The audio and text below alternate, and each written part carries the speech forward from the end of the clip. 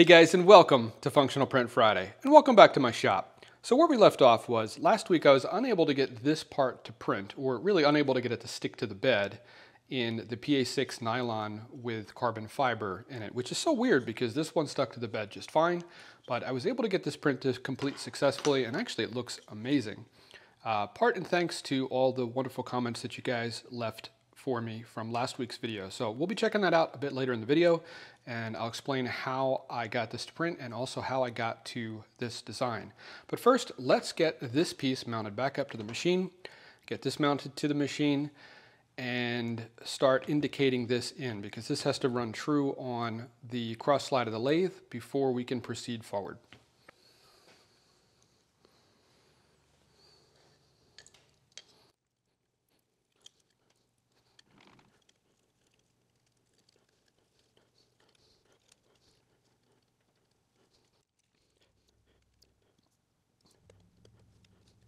Okay, we've got a bit of an interesting challenge here in that we need this piece, once it's mounted up, to run exactly true with the cross slide when the cross slide goes back and forth. So we're going to set up an indicator here, and the indicator will be stationary, but this piece will move back and forth, and if it's perfect, the indicator should basically stay on 0.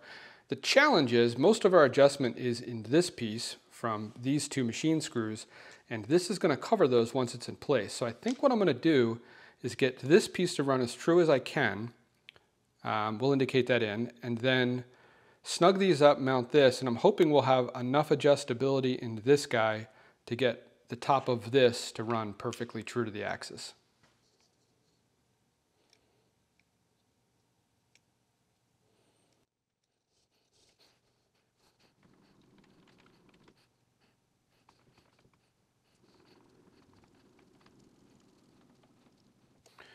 Okay, so this is bouncing all around because we're not riding on, a clean surface. We're riding on that bottom edge that's 3D printed. So actually the fact that it's only moving around by, I think maybe I saw, 3 thou there, that's actually not bad. But we're very close. So at the end of this travel, we're at 0, and at the end of travel in the other direction, we're 0. I'm going to check it one more time. It does dip down a little bit in the middle. That's not surprising. This piece is probably warped just a little bit from our cutout here. Probably just cooled a little bit unevenly. So right at the end of travel, it jumps a little bit. I think this is probably lifting on the dovetails. But if I back off of that, so we're maybe a quarter of a thou there.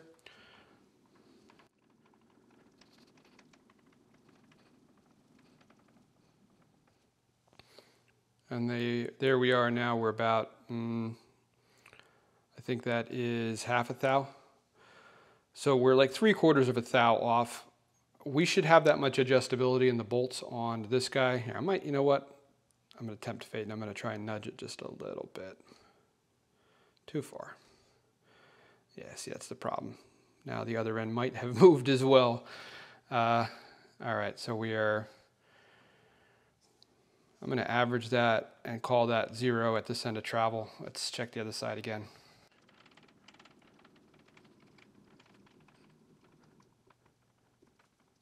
Yeah, so at this end of travel, we are still maybe just a hair over 0 in that direction, in that clockwise direction, but we're really, really close. So I'm going to snug these down, and then I'm going to check it one more time.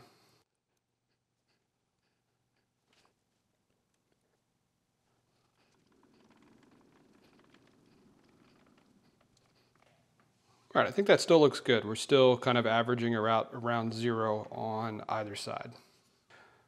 So this long part here is going to mount onto this here. This reed head is actually going to be stationary. This reed head, these red pieces here are just, this is what it ships with. This holds it in the exact position away from this, because this otherwise kind of floats a little bit and could end up not in the position you want it without these in place when you install it.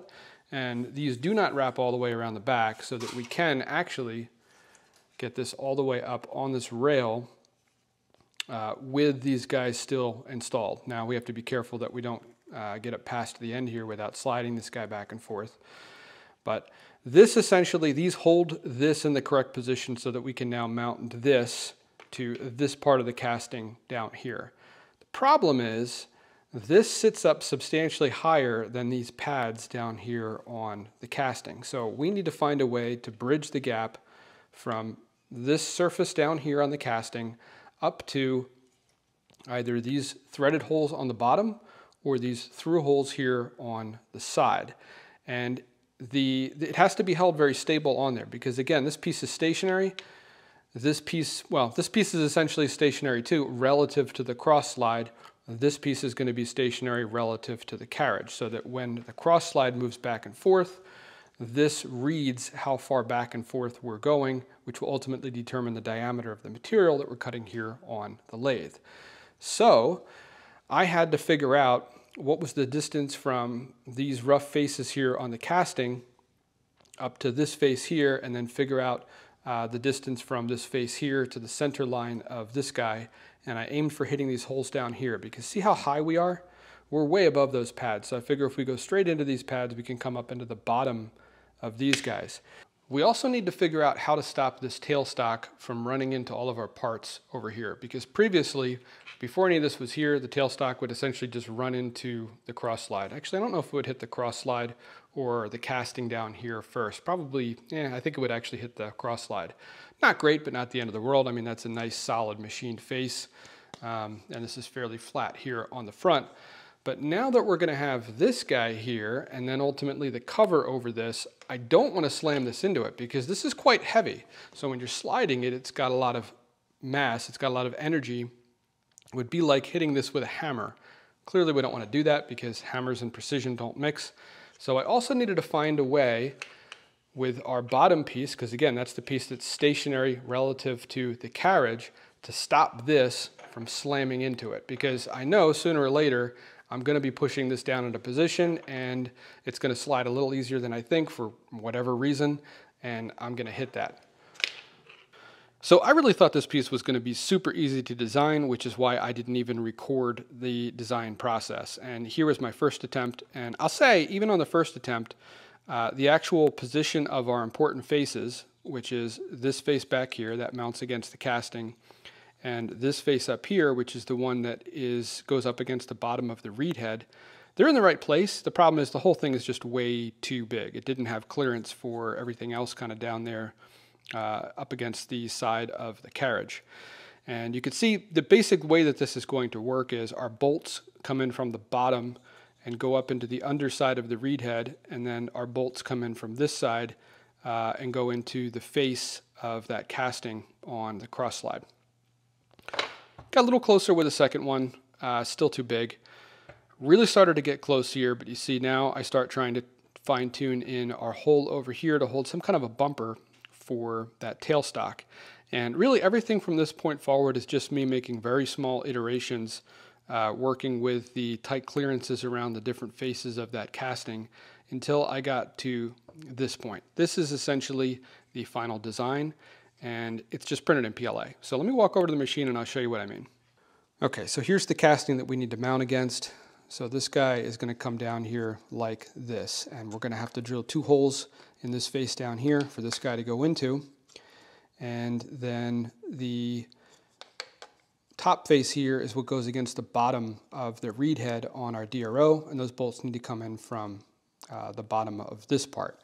Our 4 holes up here are actually just clearance for some screws that are a little bit long in the reed head. If we look at the bottom of the reed head, it's got like a cover that comes off, and these screw heads all stick up past that. And I wanted to, my reference face, I wanted to be this flat surface, not kind of how hard the part presses into these screw heads.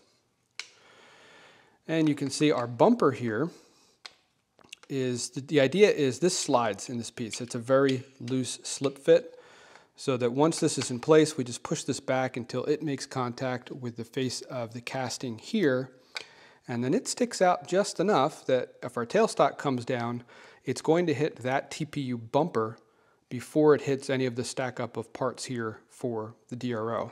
And this has, I went through a couple different iterations of this as well until I got one with kind of just the right amount of squish. But I'll demonstrate that to you guys when we get everything installed here. So our final part is basically exactly this, but printed in our PA6 nylon with carbon fiber. So let me grab that one, and we'll get it attached to the bottom of the reed head. Because the trick here is, I can't drill the holes for these 2 bolts to go into until I know exactly where this goes. And I won't know exactly where this goes until it is actually bolted to the bottom of the reed head and held in place. You'll see what I mean.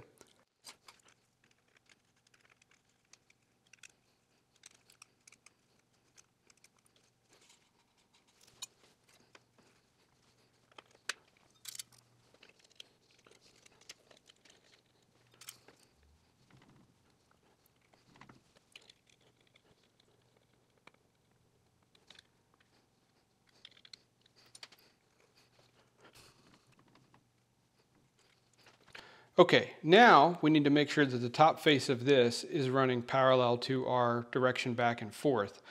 Now, this does not have to be perfect at this stage because this reed head actually can be out by a little bit. So at this point, we're really trying to now just figure out where our holes get drilled here.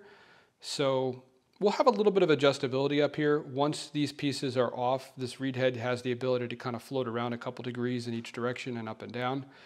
We just want to be really close to where these red pieces of plastic hold it. So I'm going to check the top of this. We have a limited amount of travel because this guy is hard to slide, and I'm afraid just pushing it might actually knock things out of whack as well. So I'm going to indicate just a little bit here in the middle, make sure it seems like it's running reasonably true, and then we're going to set up to drill our holes down here, because now with this guy in place, we know where those holes actually need to go into the casting down here.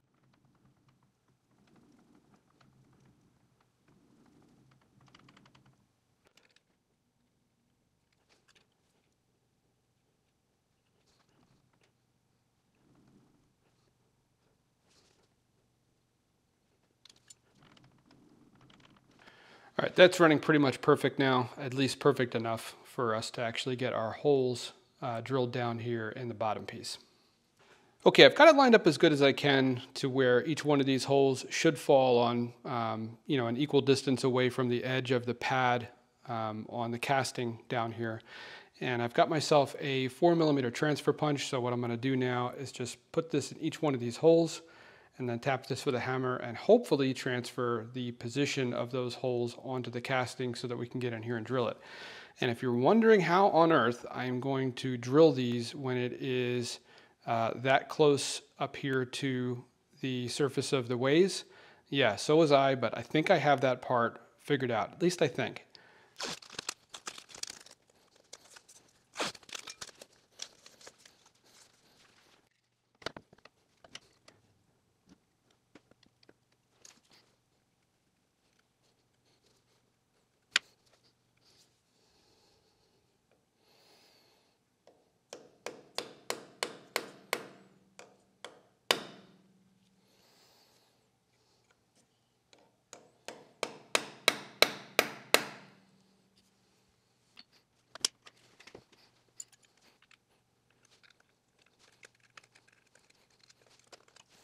Okay, now we have successfully transferred the location of those holes to these 2 points down here on this casting. And look how close this one is to the surface of our ways here. That's the one that's going to be the trickiest to drill, but let me show you guys what I came up with. So I picked up a 3-pack of these super tiny little drill chucks that have a hex on the back. And I'll link this in the description below. And the other component to this is just a standard right angle adapter for a 1/4-inch impact. Actually, I don't think this thing is rated for an impact. I think it's just for drill use. Probably eat it up pretty quick using it on an impact. I'll link to this specific one as well. Years ago, I needed this for another job, and I bought like 3 different types of these right angle adapters. The DeWalt one was by far the best. But because we have a hex input on this side, well, actually that side doesn't matter, but the output is hex. We can pop one of these really tiny hex drill chucks in here. And this turns to close these jaws. Just have to actually lock the hex on the other end, otherwise we're turning the whole thing. And then we'll turn this end in the drill. So this crazy stack up should give us the ability to get in there. Let me show you. Yeah, so it's really close, but this head is so thin that if I've got this right up against there, yeah, it's close, but it actually looks like we have probably about a whopping 2 to 3 millimeters of room to spare with this guy in position. So this should do it. The other obvious alternative is we could take the entire carriage off the lathe and then take it over to the milling machine, but it is a significant task to remove the entire carriage from the lathe. So, I mean, if we can drill it in place, that's what I'd like to do.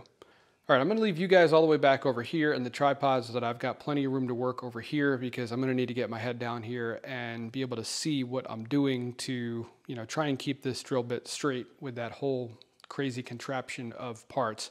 First thing I'm going to do is enlarge the size of those holes a little bit. I'm just going to come in with a standard punch and just get right in the center of those holes and make those a little bit bigger. And then we'll probably start with a center drill on each one of these, and then switch to like a pilot bit, and then our final finish size, our final finish tap size for this, and then we'll get these tapped. And I made up a couple different blocks to try and keep things straight that I think I'm going to try and use, but I just don't know that it's actually going to make it any easier than just eyeballing it, but we'll see. I'll speed this part up.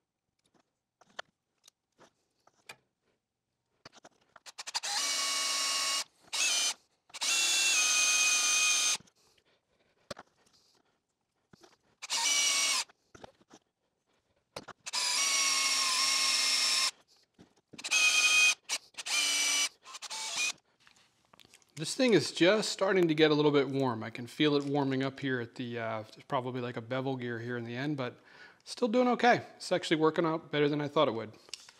Okay, and this is now our tap size drill, which is 3.3 millimeters, which is the right diameter for a hole tapped for M4.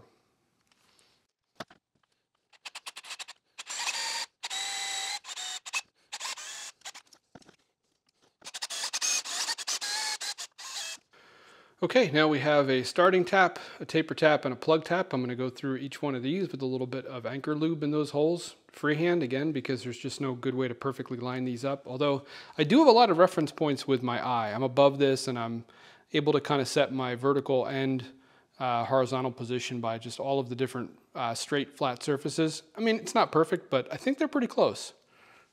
This is another trick tool that is invaluable for this type of thing. So this is a tap driving set from Lyle. I'll link this down in the description as well. There's all these different sizes because they accommodate all different size taps. And the way these work is they all have just a regular square drive in the back that you use with, a ratchet or whatever else. And they're sized so that the square end of the tap actually drops down in there. And there's I think there's just a couple O-rings in here that hold it in place because it's got kind of like a nice soft feel, and then you line up the square and it drops down in place, and now we can drive this tap from anything that we can drive with a regular, in this case, 1/4 inch square drive. And I'm going to drive this with just a regular 1/4 inch ratchet, and I've added myself an extension here, not because I need the reach, but just to give my eye something more to visually just try and keep straight. So wish me luck.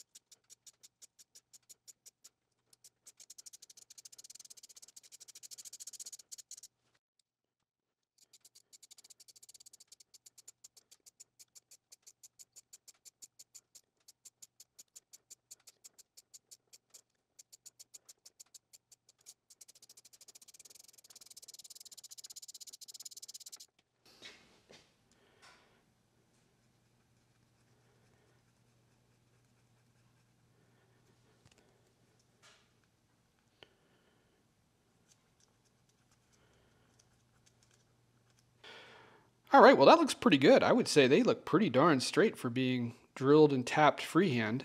What we don't know yet is if we still have the correct distance between these or if something moved in the process of all that drilling and tapping. So let me get our PLA piece and see if it actually bolts up on this hole spacing.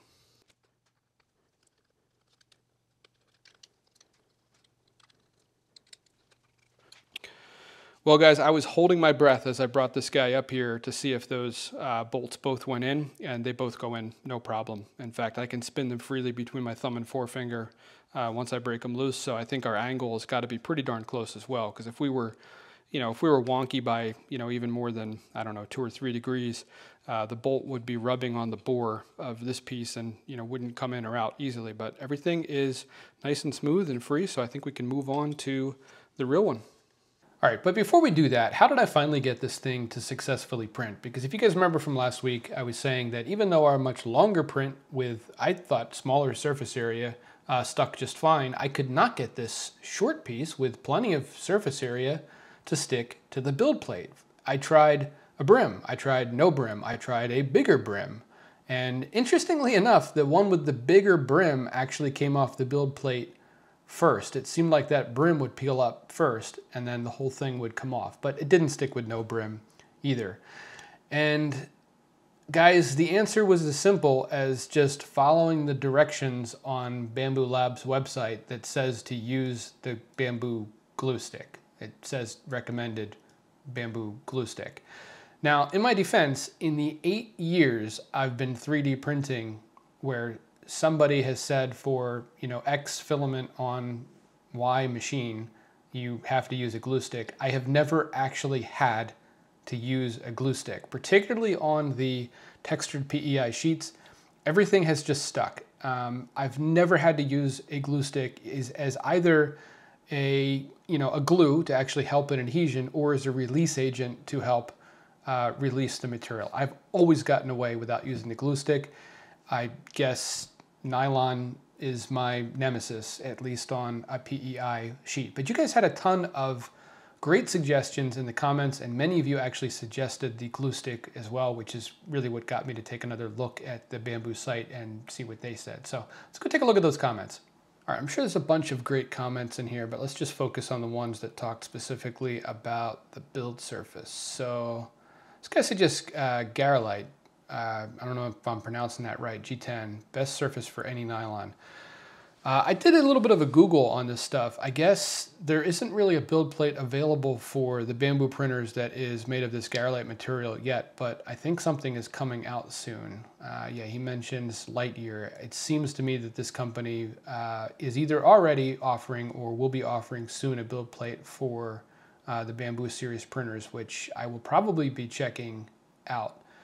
And he's saying no adhesive at all, just clean with IPA. Yeah, okay. Yep, this guy mentions the glue stick, so yep, good call. Ended up totally just being the glue stick, as many of you guys suggested. Adhesion could be nozzle wear issue if you purchased the material. No, the nozzle's in good shape. Printer doesn't, I mean, I use the printer a decent amount, but it doesn't have a ton of hours, and it is the hardened steel nozzle. And in fact, we had just switched to the 0.6 millimeter nozzle, so this was, I think, literally the second print that got done on that nozzle. Washing the build plate with actual Dawn dish soap solve. Yeah, so, it's funny. Years ago, I used to heavily advocate for doing an IPA wipe and then a Windex wipe. Actually, or did I do the Windex first? I think I did Windex first on just a paper towel, would wipe the bed with that, and then follow that up with 99.99% IPA, the really pure expensive stuff. And I swore by that. And I eventually tried the Dawn dish soap, just hot water and Dawn dish soap and like a scrubby at the sink. And yeah, that works way better. That's pretty much how I maintain my textured PEI sheet. So if you're buying expensive IPA and a bunch of other stuff to try and clean your sheets, yeah, I know Dawn dish soap sounds so simple, but it really is the best solution. It unfortunately did not work for this. That was the first thing I did when I was having adhesion issues, is I took that sheet up and scrubbed it really good with hot water and just plain old Dawn dish soap, and it made no difference at all. I have never tried this stuff. That might be worth checking out at some point. Again, this is one of those things that I see regularly suggested for build plate adhesion problems, and up to this point, I really haven't had adhesion problems. See, this person mentions the Vision Miner stuff as well on a smooth PEI sheet. I don't think I have any smooth PEI sheets that fit the bamboo. Glue stick, yep, absolutely. That ended up being it. Painter's tape. I think somebody else mentioned painter's tape as well. I'll come back to that. Let's see, clean the PEI plate with IPA and it will stick better than ever. I mean, okay, I guess to be fair, I did not try IPA in this case. I just gave up on it a while ago when it seemed like Dawn just did a much better job. I don't know, maybe IPA would have made a difference in this instance. I see it's got 4 thumbs up. Let's see, layer near bed weld. Never heard of that. Apparently it is literal magic though. Spraying the bed with hairspray. I've heard of that years ago as more of a release agent. But again, I know glue stick gets used as a release agent for a lot of filaments on different machines as well. So maybe hairspray also would have solved the adhesion issues with this. I'm not sure. See, this person suggesting, I don't know what that is. I've never heard of that before. But prepping the surface, use some high grit sandpaper. So yeah, I don't know that I would do this on, well, I take that back. I actually have done this, not sandpaper, but what I've done is like steel wool, like the 000 steel wool. I haven't had to do it on the bamboo sheets, but on the textured PEI sheet for my Prusa that came from Prusa, I found that sheet to be just too slippery from the factory. And it depends on the sheet. I've actually got several of them. Some of them, the texture is fine. Other sheets with the same part number, I had to hit them with steel wool and then wash them really good with Dawn dish soap to get parts to reliably stick. So I don't know that I'd go taking sandpaper to your sheet, even though 300 to 400 is a fairly high grit. I would go with the 000 or the 400 steel wool. See, this person suggests tweaking the temperatures a bit, and I see another mention of rubbing alcohol. I did actually try dropping the temperature on a suggestion that I saw on a Reddit thread for the nylon filament. It made no difference for me. I didn't go higher, to be fair. And we got another one for just thoroughly washing and glue stick. Bamboo Lab glue in the bottle. I'm not familiar with that stuff. I'm assuming that's different than the glue stick that gets included with the machine, which is actually what I ultimately ended up using. See, PEI, gold PEI service, you can acetone to clean it. PEI is not affected by acetone. I don't think that's true. I think acetone does actually soften PEI. I think it'll stand up to it for a while, but I believe acetone does actually affect PEI. Let me know down in the comments if you guys have tried that.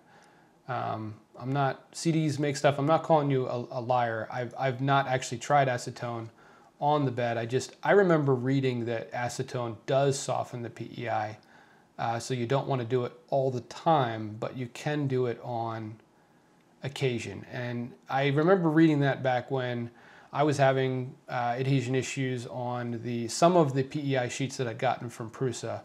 And I was going to try acetone after trying steel wool if steel wool didn't get the surface up to sort of the right roughness for stuff to stick. What build plate did you use to print PEI? Yeah, so I was using it's just the plain old textured PEI bamboo branded sheet. Glass bed, I don't know, maybe. I'll come back to that too when I get to, I think, what is the last comment on the blue painter's tape. Glue stick, well, I did eventually, and that's what got at the stick.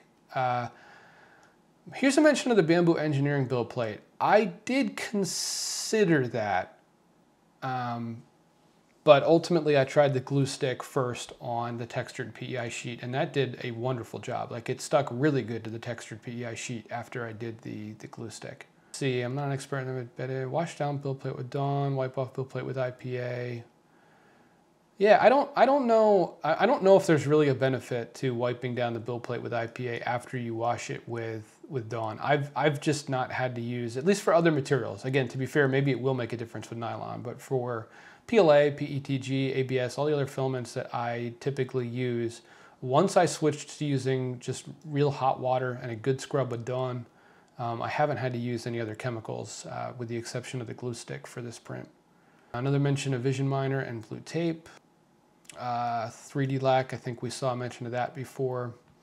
Another mention of the engineering plate. And you never heard of masking tape. So I said I'd come back to this one. So there was a couple suggestions of masking tape. Somebody mentioned glass as well.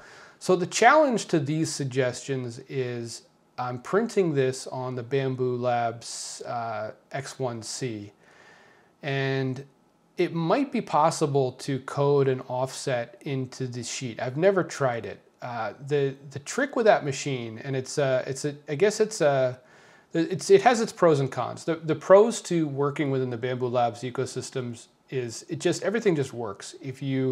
It reads the build plate that's on there. You select the build plate. Like you don't have to mess with offsets. Like I have offsets saved for all the different build plates that I have for my my Prusa printer as an example.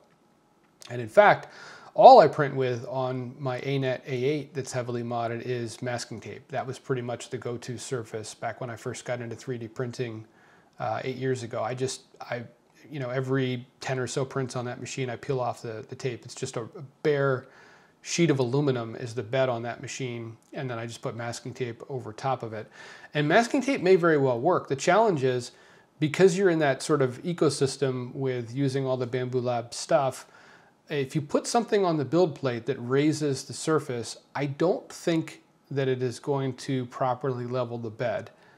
Let me know down in the comments if you guys have tried that. Maybe it'll work. I don't know. I'm pretty interested to hear, because I do use masking tape on my Prusa Mark III on occasion.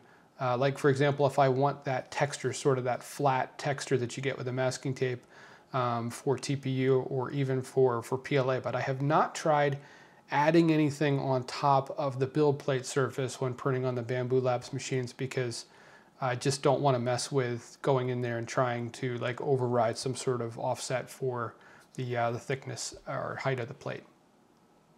Thank you guys so much for all the comments that you guys left on last week's video. It's just like a little gold mine down here of suggestions for bed adhesion. And you know, a lot of these apply to filaments other than the PA6 nylon as well. So you guys were super helpful in, you know, helping me try the glue stick on that bed. And hopefully other folks that are looking at this video in the future and having bed adhesion problems can get some ideas from down here as well. But let's get back to it and install that new piece.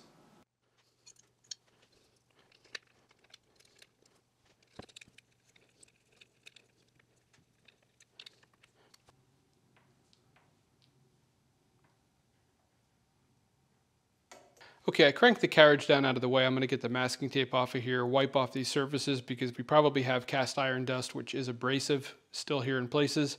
Get this all cleaned up, and then I'm going to indicate this in off camera because I'm sure you guys don't need to watch me do that again.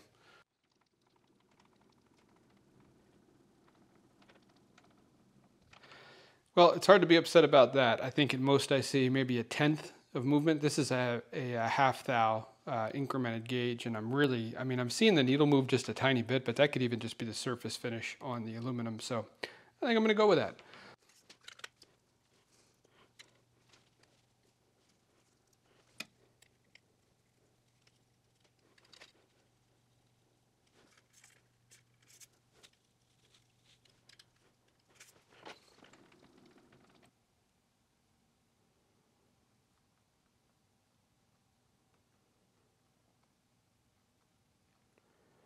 All right, I think that looks pretty good. You see our bumper sticking out, and at first thought it might be sticking out a little bit far, but I think that's probably good because that guy is going to compress if we do actually manage to particularly drive the carriage into the tailstock. I don't think we're going to compress it that much pushing the tailstock into it. Let's just see. Yeah, it's definitely stopping it before we get to our cover. But watch this. I bet you if I lock the tailstock and we drive the carriage into the tailstock,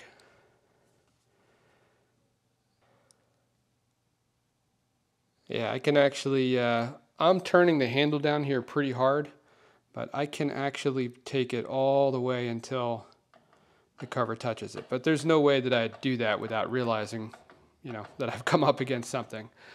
Okay, around the back here, there's plenty of room for the wire to come through here and this little armor, but I think we're going to need to attach it here with probably just a little cable loop to sort of keep it in that position so it doesn't work its way over, because if it gets all the way over under the edge of the guard, then it will catch, but as long as it's over here, there's plenty of room. So let me drill and tap a hole here and just add a little wire clamp. All right, I went ahead and drilled this and tapped it M3 and put a small rubber cable clamp there that's holding this guy nicely in place in the right position so it doesn't rub here on the cover. And I went and zip tied all of our cables together all the way back across the coolant hose and down here to the end. I've just got the touchdro box just sort of sitting over here for now. Eventually I'm probably going to make a piece that mounts everything down to this end of the lathe. But there's a couple things I still want to do on here in the future, at least, not anytime soon. I do want to add a Hall effect sensor on the spindle for this so that I have an RPM readout for this machine as well. There's a table here on the front that shows you approximately what the RPM is depending on which gear that you are in, but I'm sure that's not exactly accurate. And touchdro does have the ability to calculate the feed rate if it knows the RPM. I have 155 plugged in there just to test it, but normally what will happen is if you have like auto feed engaged, as long as it knows what the RPM is, it'll give you the feed rate.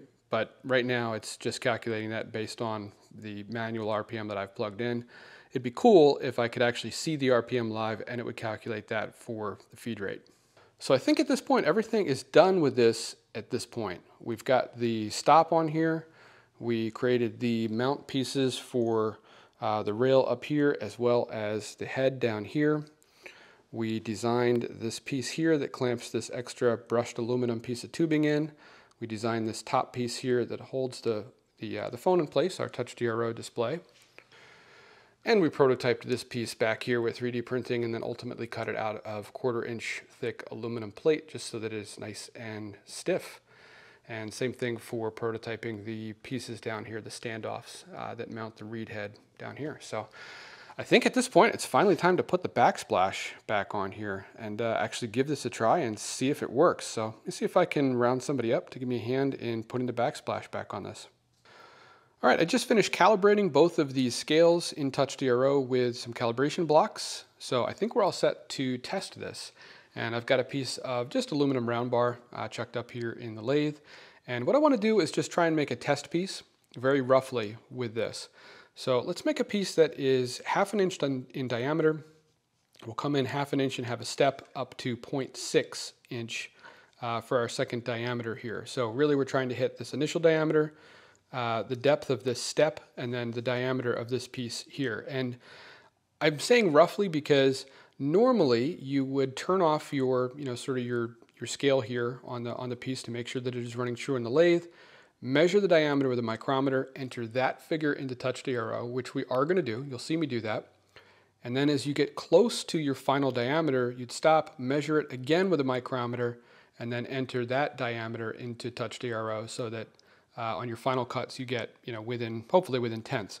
I'm intentionally not going to do that. I'm going to pretend this is just a part that I'm making that, I'd like to get within 1 thou for tolerance. And I'm just going to measure the initial diameter and then just make my cuts until I get all the way to the final diameter as displayed by the DRO. Same thing for the step. We'll face off the end, we'll zero that, so we should be able to then get our 1/2 inch depth to the step. And then I'm not going to measure this length here. Just we'll make this the 0.6 millimeter section deep enough that we can get a micrometer over it. So let's go. All right, I've got you guys in the tripod positioned where you can see both the display of touchdro and the workpiece, which also means you don't have a great view of either one, but hopefully you have a good enough view to see what's going on.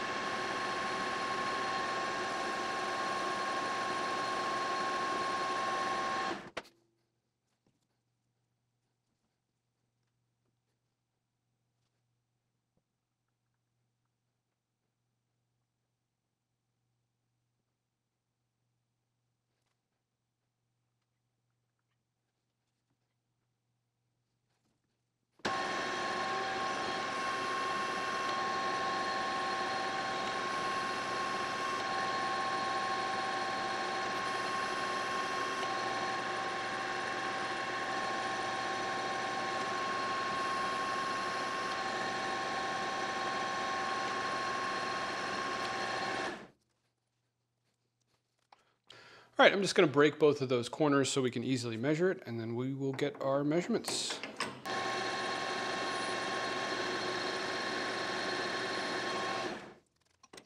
Okay, well, keen observers probably noticed that halfway through there, I actually stopped and switched the X scale. It was inverted. So I was expecting to go to 1/2 inch, and I realized that it was inverted, so I just took it to 1 inch, which is still removing 1/2 inch of material from where our 0 was. But then I fixed it for the 0.6 so that it was not reading inverted, because that was confusing. So let's see how we did. All right, well, our first measurement is way off. This should be 0.5, and we are 0.465. So we are, what is that, 35,000th off? Yeah, so I think our inverted scale on the DRO really messed us up on that one. We should still be able to measure the step, though, because I zeroed it back where we were at the 0.5, or where when I thought we were at the 0.5, and then cut the 0.6. So we still should have exactly 100 thou between these two. So let's do that. I'm going to put this on here. We'll put this in absolute. Now it's going to measure the difference between that and this other one.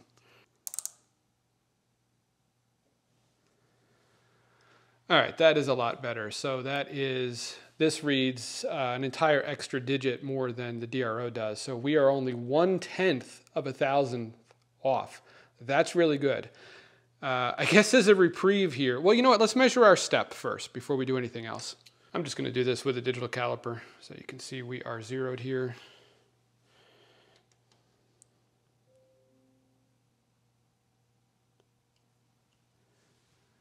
Yeah, we're pretty much right on with that. Looks like we are up to 5/10 off, but that's also the resolution of these calipers. So I'm calling that good. We really screwed up that first diameter because our scale was inverted. Let's take a crack at saving it. So I think we're what, at 460? Let's try and turn this.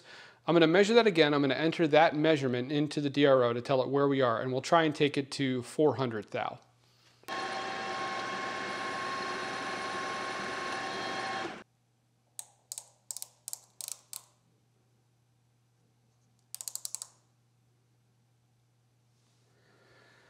Okay, so the actual diameter of this piece right now that we just skim cut is 45455. So we'll enter that into touchdro.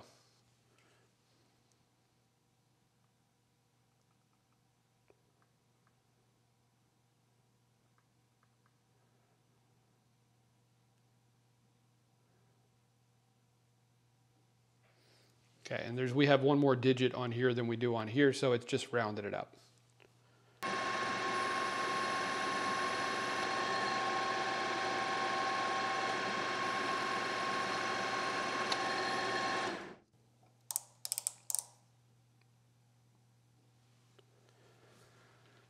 There we go. That is a lot closer. It looks like we overcut that by about 1/2 a thou, about 5/10, which honestly is not bad. Again, normally, and when you get close to your measurement, you would take another measurement and then only move in the required amount. We came down to 3. Actually, yeah, we came down to 399. So yeah, we're within 1/2 a thou. Well, guys, as always, thanks for hanging out in the shop with me for this week's video, and special thanks to those of you that actually watched all of the videos in the series of me installing the DRO on this lathe. It was really quite the journey. You could see quite a few iterations and trials and tribulations of different pieces here, learning that I just needed to use the glue stick for the nylon in particular. And you know, it's not lost on me that I'm probably one of the few people on earth that could somehow manage to take 3 weeks to install a DRO on a lathe. Most people probably would do this in an afternoon, and you know, there would have been a whole lot of it's good enough along the way, and that's just not how I operate. I really didn't want to make any compromises in this install, and I don't think I did. You know, every single hole was drilled in the right place. I feel like I thought through where, you know, the best way to mount each piece. We thought through several different improvements on a lot of the different parts that we designed. I mean, this part alone, this is a perfect example. I thought this was going to be a dead simple, pretty much rectangular chunk of material, and it ended up being quite complex to get everything to be exactly what I wanted. But, you know, I'm really happy to step back from the lathe and see everything installed on there exactly as we planned it out. So if this is by chance your first time on the channel, I do a new functional print every single Friday. A lot of them are out here in the shop. We do some machining as well, but I do stuff outside and around the house as well. If you're into that sort of thing, check out some of my other videos. And if you like what you see, hit that subscribe button. And guys, if you do, I'll see you next Friday.